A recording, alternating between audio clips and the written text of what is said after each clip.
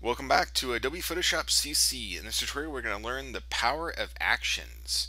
Actions allow you to automate basically steps for the program.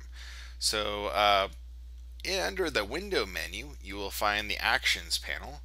And if basically with all Adobe software, if you need to find something, go under window and there's actions. Let's go ahead and expand it a little bit here. Now there are some preset actions here you can actually try out. To actually try it out, all you gotta do is click on one of them. For example, maybe the sepia toning, and you just hit play, and it will basically apply a sepia tone layer, which you can further edit and refine. So they're kind of interesting to do. Let's go ahead and Control Z or Command Z on the Mac to undo a couple of times till we get back to where the original state here. And let's create our first action. So what I like to do is I like to resize images, and if we go to image size, you'll see that this document is quite large. It's 4,700 pixels. And what I would like to do is basically any of these images that are all 4752 to reduce them down to say maybe 700 wide. So let's do that. So let's create an action. So you have to open up the actions panel, and you have to basically hit the record button right here to record stuff.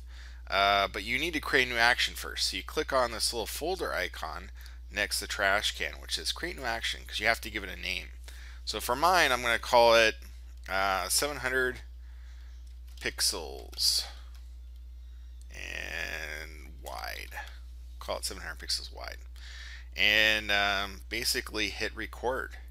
You don't have to adjust any of these other things here. Now, anything that I do in the scene here will actually be recorded. So what I'm going to do is go to image size, and I'm going to slowly reduce this in increments. So typically it's best to do this if you're going to do image size reduction by hand here. So I'm going to do 4,000 pixels and click OK. Then I'm going to repeat image size, and I'm going to go probably in increments of 500. So I'll go 3,500. The reason why I'm doing this is Photoshop works better with reduction through smaller increments rather than jumping down to 700 pixels basically. So each time I'm just going image size, going down the next level, so 2,500. Click OK. Image size, and we'll go 2,000. Click OK.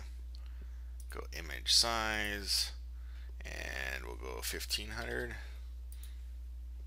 And we're just repeat one more time. Image size 1,000. Getting close.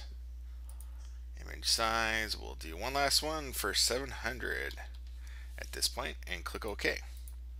At this point, we are done. We can now hit the stop button. And what will happen is right here, you can see the little steps. If I close that little arrow here, it shows you all the steps here. Collapses them. So that is my new action created. So right now, if I go to image size, this is 700 by 467 pixels. It's a little close to 1,000K here. So it's quite small. So let's open up a new document and give this another try here. So open up this one, which again has that same sort of width dimension. If we go to image size, it starts with 4752. So all I got to do to create the action is select this action and hit play. And just like that, bam, it's done. So if I go to image size, you'll see here 700 by 467. Pretty cool, right? So enjoy actions, experiment, try out other actions. Of course, it'll accept adjustments. Pretty much anything you do on the stage here will be recorded. And of course, you can always try out the actions already in here. Typically, I use them for reducing the image size. So have fun until next time in Adobe Photoshop CC. Cheers.